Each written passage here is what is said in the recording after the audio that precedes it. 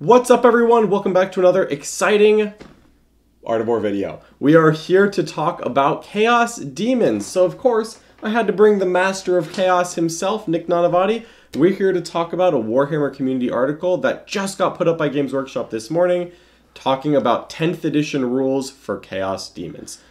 I'm super excited. Everyone knows demons are the best faction in Warhammer. They're the reason to play Warhammer. They're the coolest thing. They have Fate Weaver. What else is there to say? Do we see Fate Weaver? We'll find out. We're going to find out really soon. If you want to see even more content from us about 10th edition, make sure you like this video, leave a comment, and subscribe. That'll get you a notification every time we go live, which is going to be every time Games Workshop posts up an article talking about the brand new ways to play 40k. Which feels like every day at this point. You know, I'm just saying. I think it is. All right, Nick, you ready to get into this one? I'm ready, John. Born ready. Look at that. Artwork. Artwork. More artwork. Yep, you know, they always like to start off with the fluff.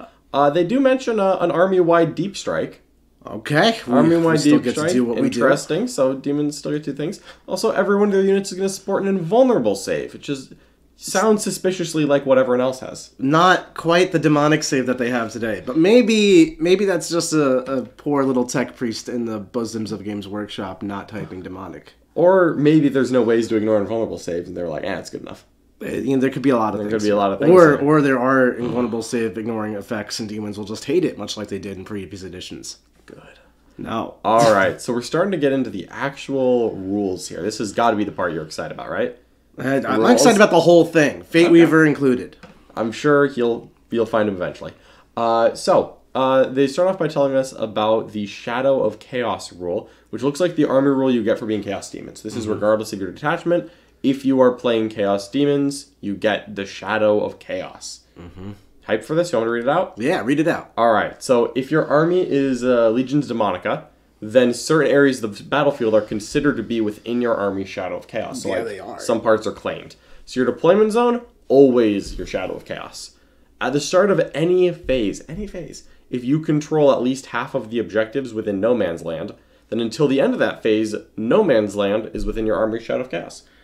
So, if I control the objectives in No Man's Land, which usually there's like 2 to 3, and if I control half, which shouldn't be too bad, especially if I just walk to the middle objective, assuming that's still how it all works, then the whole realm is in my shadows. We like that. We like that. Whole realm's in your shadows at that point. So, at the start of any phase, if you control at least half of the objective markers within your opponent's deployment zone, then until the end of that phase, your opponent's deployment zone is within your army's Shadow of Chaos. That seems really hard. But if I can pull it off, that probably is good. Surely a Shadow of Chaos in your opponent's deployment zone has got to be good. I mean, have you seen the powers of shadows? I'm sure I'm about to. You're about to find out, John. So, now let's talk about the benefits of this, because, you know, it's not just the fancy words.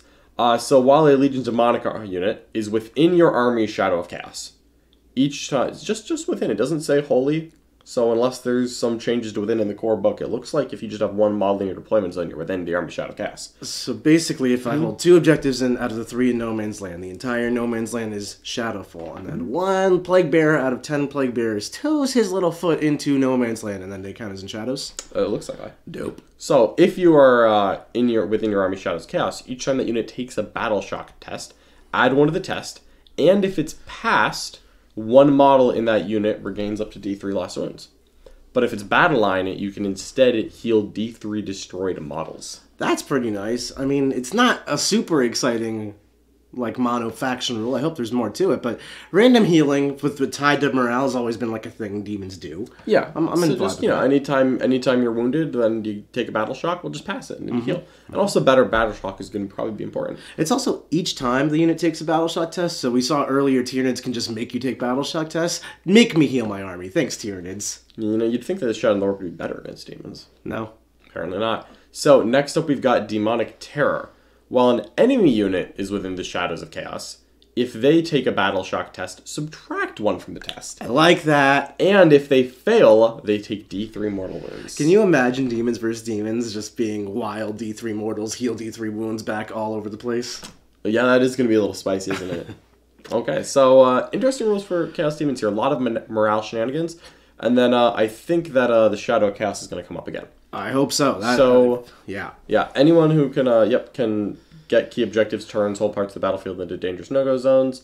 Yep. And now they're talking about the Demonic Incursion Detachment. So that's the one detachment every army's going to get. Yours is a demonic incursion detachment. Would you like some warp rifts with that? Everyone likes deep striking. Okay, deep striking is by far the coolest tactic that exists in Warhammer, and Fate Weaver can deep strike. So therefore, warp rifts is a great rule. There you go. You just you want me to read? Yeah, okay. Each time a Legion's Demonica unit from your army is set up on the battlefield using the Deep Strike ability, if it is set up wholly within your army's Shadow of Chaos, because Be'lakor's got a big shadow, it can be set up anywhere that is more than 6 inches horizontally and more from all enemy models instead of more than 9 inches away. So basically, 6-inch Deep Strike instead of 9-inch Deep Strike. Awesome. As long as you've got that Shadow of Chaos going. Yeah. So deep striking, I assume, is still going to be at the end of the movement phase and the reinforcement step, if that's still a thing. So presumably I can use my movement phase to just wander over to objectives, and then I'm in creating shadows. Well, I'll point out that it says at the beginning of a phase. Oh, so I can't create shadows in my own movement phase. It won't work until the shooting phase. At the start of any phase. So it's going to be tough to actually make the no man's land a little shadowy for this rule. Yeah. It's going to be tricky. It's going to be tricky. It's going to be tricky. But sounds like big rewards if you pull it off. Yeah, hopefully. Now, 6-inch Deep Strikes is great. 6-inch Deep Strikes is great. Now they've got even more rules, because of course they do. There's a lot of rules in 40k. A lot of rules in 40k. So it's common for demons to be conjured up by mortal followers. The demonic pact ritual allows a certain number of demons to join chaos armies. Okay, so this looks like a rule for allies. And then they won't bring the Shadow of Chaos with them if you're not all chaos demons. Okay. So if you strike force, assuming they're keeping it the same as last time, strike force is the 2,000 point. So none of these models can be your warlord and can't have enhancements. But it looks like if you bring any chaos army, you can include up to, in strike force, 500 points of demons. And it looks like there's limits for if you have, like, if your warlord is Lucius, you can only include a Slanesh. If your army's Death Guard, if your army's Thousands, if your army's World Eaters, you can only bring the gods. That makes sense. But interestingly here, it just says Chaos, which means Chaos Knights can bring might be able to bring some... Demons don't discriminate. They belong in all of the armies. They do belong in Chaos Knights, and I'm very sad that it doesn't work right now. So adding that sounds fun. Yeah, I'm sure. You get 500 points of demons allied into any Chaos army. It's not really like the patrol system, since that's all kiboshed with anyway. So you just kind of slot it in like it's units in your codex, which is awesome. There's no limitations here. You just have more data sheets to play with. Pretty good. So now they're going to start giving us some data sheets. Oh, I'm excited. Starting with my favorite, Keeper of Secrets, I love Slanesh. So we've got the Keeper of Secrets. Toughness 10, 18 wounds, is a 5-up save, but, you know, surely that's not going to matter much. Leadership 6-up, 14-inch move, objective control 5. Looks pretty good. 18 wounds is, I think, a very small downgrade from where they are now. But toughness 10 feels pretty nice. They're no longer the same toughness as a Rhino. They're now a little bit tougher than a Rhino, which is good. And they've got a lot of weapons here. Yeah, the thing with the Keepers is they're always, like, fragile, fast, and not flying. I'm wondering if they're still going to maintain that shtick or if they're going to change it up over here. Yeah. So it looks like they've got a good amount of ranged weapons here. So the Living Whip is 6 shots, strength 6, AP 1, damage 2, hits on 2s, that's nice. And it's also Assault, which I think they said you can advance and shoot assault weapons, kind of similar to what... Well, they said it in the weapons article. Then we've got another ranged weapon, Phantasmagoria, Witchfire. So this is a psychic weapon. Looks like you're going to either be 6 or 9 shots. Ballistic skill 2, strength 6, AP 2, damage 1. And if you go for the 9-shot version, you're going to get Hazardous. Gotcha. Which presumably means there's some way to damage yourself. So it's not dissimilar to how it is now. Obviously now it does some version of Mortal Wounds, but it's a decent gun. Yeah, and then with Devastating Wounds, that's where a 6 to wound, a critical wound, gives you some Mortal Wound output as well. So a little splash Mortal Wounds in Phantasmagoria, but like 9 shots hitting on 2s in addition to maybe 6 shots hitting on 2s. That's like actually a decent amount of like anti-personnel. Yeah, it's 15 shots coming out of a Keeper. It's all strength 6, AP 1/2. It hits on 2s. This is not bad. Like, oh, you have a chaff screen gone. Yeah, like that's quite real. Now we go into the melee weapons, and a lot of these have extra attacks, which they haven't really covered how melee weapons work yet. No, but I would assume the extra attacks rule is like a keyword that is kind of how malefic attacks work today. And I'm just saying that because that's a Ritual Knife kind of strikes me as that. Yeah, and then like Snap and Claws are also extra attacks. So it's kind of weird because like they showed us, for example, like how some characters have 2 weapons, and they're like, oh, well, if Abaddon gets to attack with both of his weapons, he makes like 39 attacks every time he fights. But none of those had extra attacks. And now the Keeper has multiple weapons, and they do have extra attacks.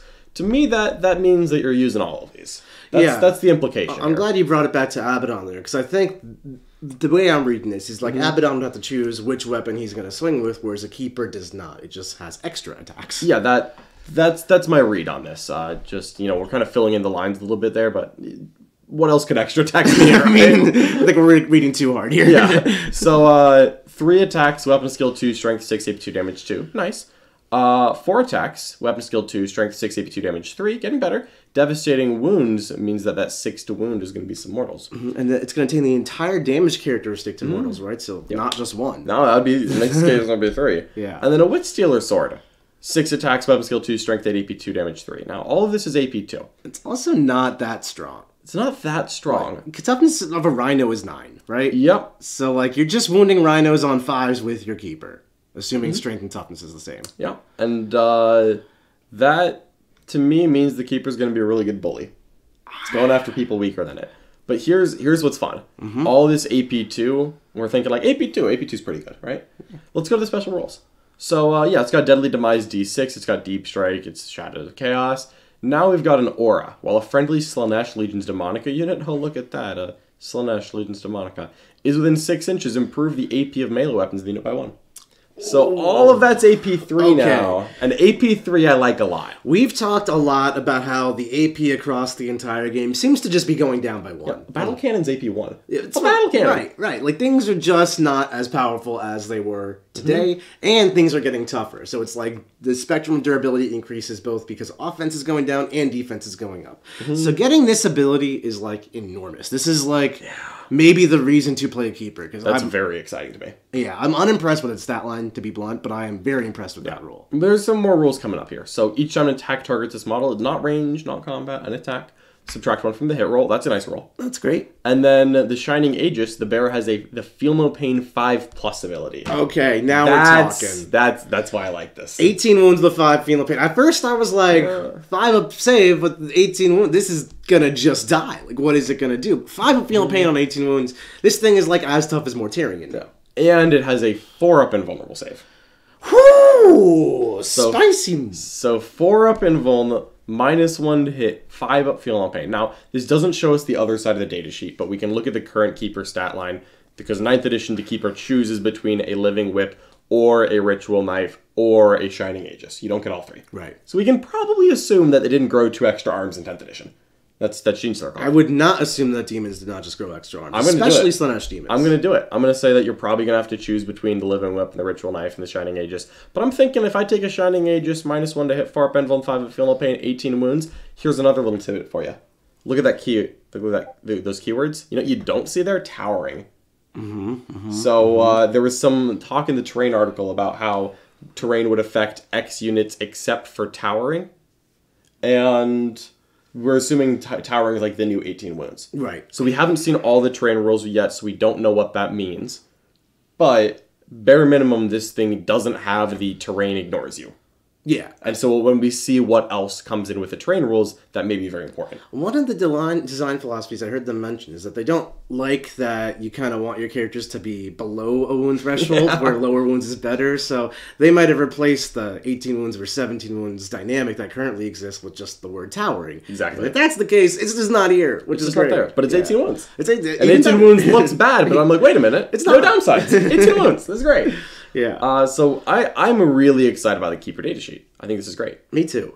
Weird that they explode now. That's new, right? Keepers don't explode right now? Yeah, demons just disappear into the warp. I'm kind of bummed that they explode. Not that I don't think an 18-1 monster shouldn't explode, that's fine, but demons should just phase into the warp to me. There's no warp energy exploding out of them. Fair enough. So that's the Keeper. We don't know points yet, but there's a couple rules on here that make me excited. It's all going to come down to points, of course. It's all going to come down to points. Then they give us Be'lakor. You get 2 data sheets today, Nick. You've been a good boy. Big Daddy Be'lakor. Big Daddy Be'lakor. Only moves 12. Toughness 10, same as Keeper. A 4-up save, so okay. 18 wounds, so same as Keeper still. Leadership 6 up, Objective Control 5. Just like a slightly slower Keeper, but he's got the fly I'm keyword. pretty shocked Be'lakor and Keeper are only Leadership 6 up. I figured they'd be like 5 up. These are like the biggest of demons. Necrons are 6 up. Necrons are 6 up? I think so. They're Leadership's tough. I think Necrons Did you know yesterday I failed Delightful Agonies twice with the CPU roll? That's the same as failing Leadership 6 twice. Do it. Well, maybe there's going to be some ways to mitigate his leadership on the stage sheet. Perhaps. So we've got Betraying Shades, Witchfire, 9 attacks, Ballistic Steel 2, Strength 5, 2 damage 1. Again, good anti-personnel, but it's also Devastating Wounds, ignores cover. That's great. So that's a good gun. That's a good roll. But not Assault. Betraying Shades, so this is the focused version. So, okay, so we've got options here. So it becomes 12 attacks, Ballistic Steel 2, Strength 6, AP 3, damage 1, hazardous. So you can choose to, because it looks like everything else is the same. So if you choose to take the hazardous rule, you get +3 shots, +1 strength, +1 AP. I don't remember if they've covered hazardous, but it was on plasma guns, so I'm assuming it's like if you roll ones to hit. Yeah, we've pretty much extrapolated that. It is the equivalent of overheat today. Yeah, so it's probably that. Melee weapons. Notably, they don't have extra attacks, so I'm really thinking you're choosing one of these. Oh wait, no, this is literally a select one of these. Okay, cool. 6 attacks, strength 14, AP 4, D6 +1. Pretty good. Pretty good. 14 attacks, hits on 2, strength 8, AP 3, damage 1. So, I actually kind of hate his offensive profile, because it reminds me of his offensive profile today, which is damage 1, and damage D6 +1 is just not exciting to me. But strength 14 is great. AP 4 is money, and the sweet profile was still 14 attacks and strength 8, AP 3. That'll slaughter. It's pretty good. So they've definitely set Be'lakor up to be kind of like the Abaddon of Chaos Demons. So at the start of the battle round, select one of the following Shadow Form abilities until the end of the battle round. So he's going to get one of these 3 things. And he also, the area of battlefield within 6 inches of this model is considered to be within your army Shadow of Chaos. So that's very similar to how Warp Locust works right now. And of course, Be'lakor is a Warp Locust that allows you to move him around the table, and then you can deep strike units within 6 inches of him and be 6 inches away from the enemy, considering that he himself is a but he is a shadow model. He's functionally a Warp Locust today, which is kind of cool. He also has the special rule Stealth. Stealth. Yep. How lovely. Stealth. We still don't know what that does, but we'll find out one day. We will find out soon. Presumably, it makes him stealthy. I would guess it's +1 save or -1 to hit, or maybe both. It's either going to be like light cover or dense cover, something like that. I don't know. All right. Now let's talk about the Shadow Form abilities, because this is where we're getting spicy.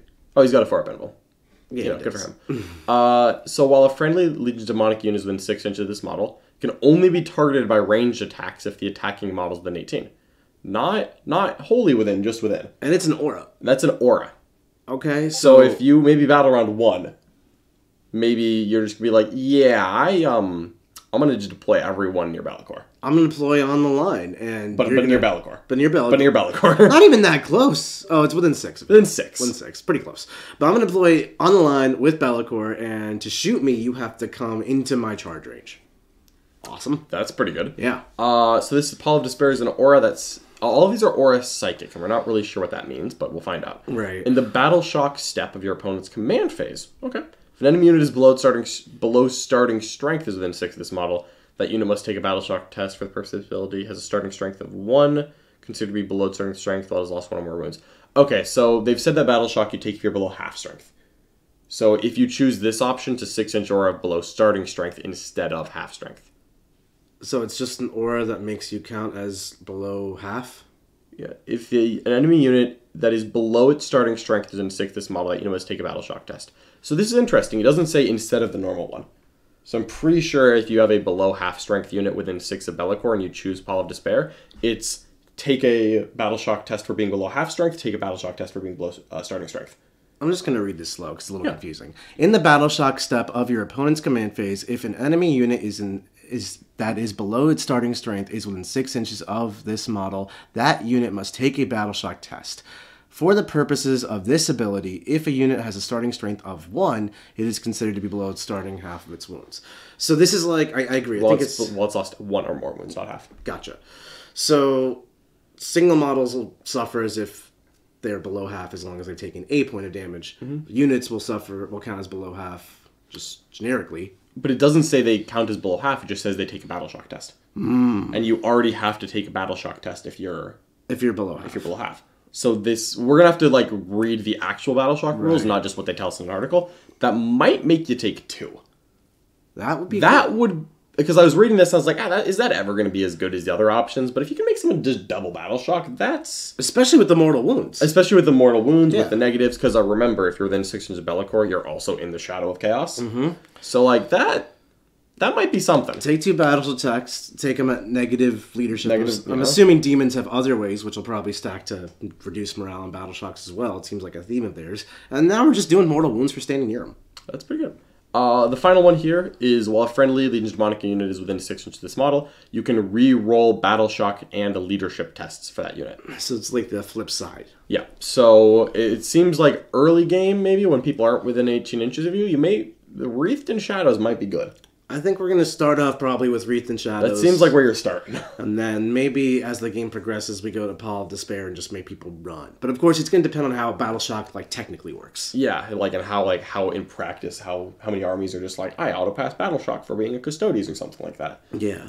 So interesting. I wonder if Be'lakor... I don't think he's going to come with his own detachment rules and all that, at least not in the short term. So in the indexes, I'd be surprised. Yeah, this seems like a codex This rule. is what he's going to be bringing to the table. Very limited compared to what he brings today, but if these rules are quite powerful, it's hard to gauge context. That could be huge. Wreathed in Shadows looks huge. Wreathed in Shadows is a great rule. That alone. I know we don't know how many points this guy's going to be, but that alone is an argument right there. That's a super damn defining situation. Long range guns, you got a railgun, come close. Yeah, bring your hammerhead with an 18 of Be'lakor. Yeah. No problem. No props. Okay. All right. So that's Be'lakor. So we got some weapons too. Interestingly enough, he doesn't have all the god keywords anymore. Oh, that's true. That's true. He doesn't. I'm kind of okay with that. Fancy. Yep. So here's Be'lakor. They give us some weapons. The extra...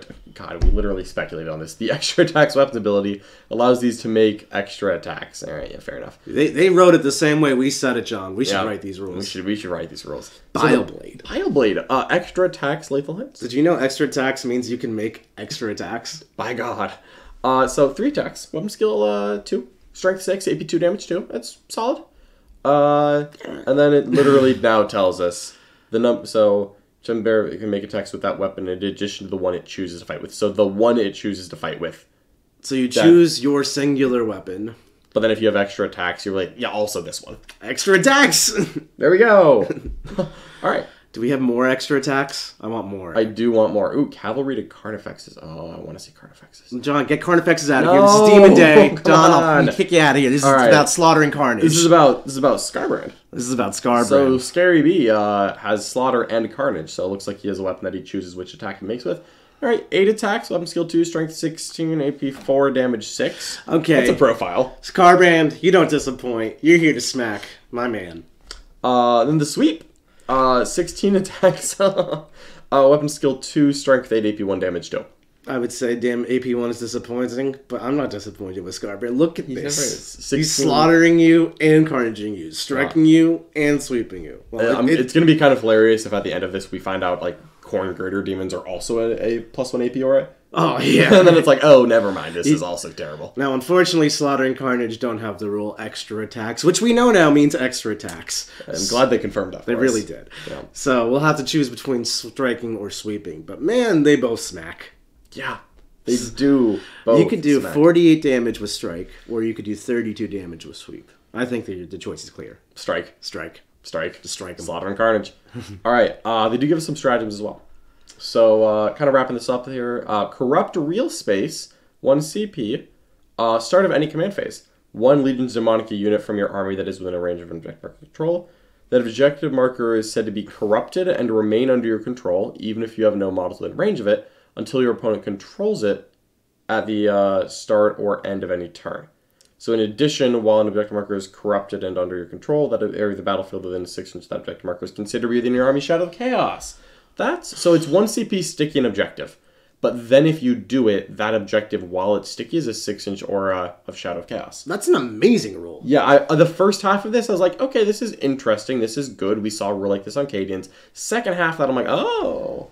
Yeah, I mean, 1 CP sticking an objective, forget the shadows, is already niche powerful. There are definitely times where you just want to stick an objective and forget about it, and use your unit for other purposes on the battlefield. But now it's also a Shadow of Chaos, so it has more synergies with all those leadership shenanigans, the Battle Shock, Bellacore, Deep Striking. It seems like Demons are very stylistically how they're going to play today with weird Deep Strike, leadership shenanigans, and that is right up my alley. So that's very interesting, because I was thinking about when I saw this, I was thinking of like a classic 5-objective mission like what we have now, because we don't really know what they're like in 10th yet, where it's like, all right, there's 3 in the middle.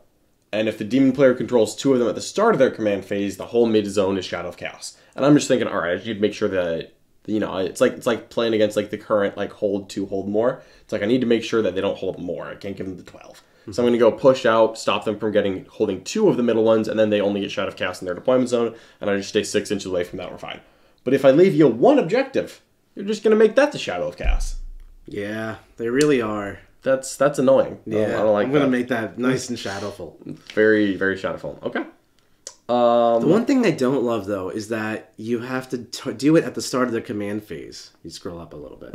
Yeah, so start of a command phase, like you're not necessarily within range of objective marker at that point or control. Yeah, you have to survive on it. Yeah, so mid-game you'll definitely pull this off. Early game you can use it on your home field, but this is going to be tougher to use. I think your home field's already Shadow of Chaos. That doesn't seem too big a deal. Right. Oh, Sticky's nice. Sticky's useful. Sticky on its own is worth the strat. We'll have to see if there's any like scout moves or forward deploying demons. Nurglings! If Nurglings can still forward deploy, then boom, Sticky. Nurglings! Okay.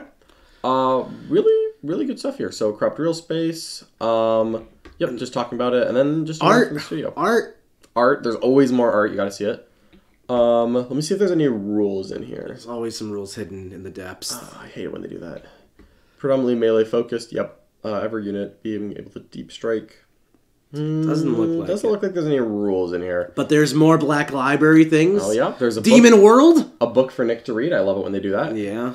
And then there's some faction focuses, and they don't tell us which faction is next. But we know that next up today is Chaos Demons. Next up today is Chaos Demons. That's all we need. That's all we need. All right. Well, I think that's going to wrap us up here. Yeah. So thank you so much to everyone who tuned into this. If you want to catch even more of our content, make sure you like this video. Leave a comment. Tell Nick how happy or sad you are about Fate Weaver in 10th edition. Obviously happy. Like, look how happy Nick is. Let me know how excited you are about these extra attacks. Now that we have that rule, it's like the missing key that we were all looking forward to. Honestly, I feel like I could play the game right now. We can. Yeah, with the extra attacks. We can make extra attacks, John. Absolutely. So, yeah, thank you so much for watching this. Make sure that you subscribe to this channel if you want to get notified every time we go live. We have so much 10th edition content coming your way. We are all very, very excited. So please, thank you for supporting the channel. And if you want to get even more awesome Art of War content, there's always more. You should check out the link in the description below this video. thewarroom.vhx.tv is the link you need. That's going to take you right to the War Room. That's where the Art of War coaches teach you how to get better at the game you love. It'll also give you access to our wonderful Discord community. Yeah. And if you sign up through that link, you can actually get a free 3-day trial. So if we're coming up close to 10th edition, you've been thinking about the War Room, you want to see what it's all about, now is the best time to do it. Get a free 3-day trial in the description below, and you can see for yourself what makes the Warhammer community so special. Thank you for watching, everyone. We'll catch you next time. Bye-bye.